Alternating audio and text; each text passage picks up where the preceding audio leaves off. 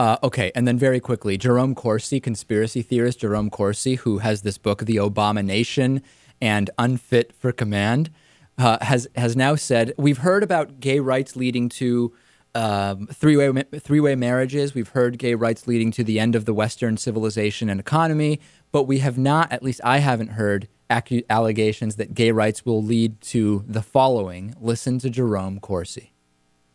Associated from a biblical purpose.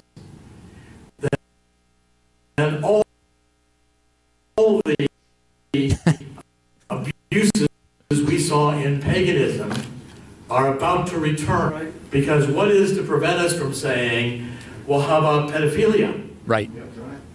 And the Supreme Court has been, the ACLU has been in court arguing for pedophilia. What about bestiality? Okay, wait for it. What about snuff films? Well, let's kill a few people because it's sexually exciting. There you go. Homosexuality, not even homosexuality, because homosexuality has always existed, but gay rights will lead to snuff films. Snuff films. That escalated pretty quickly, I have to say. Let's assume for a second that marriage equality did lead to, for example, interest in legalizing snuff films. Consider all of the negative things that Christianity has led to over the years. Christianity has never been banned because it would be wrong to ban a religion, right?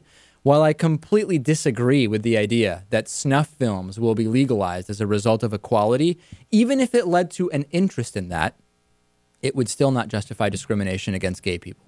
Facebook.com/David Pakman Show. We'll take a break. I want to talk to you about man brains. Man brains. What does that mean? We'll talk about it next. Glad you're with us today.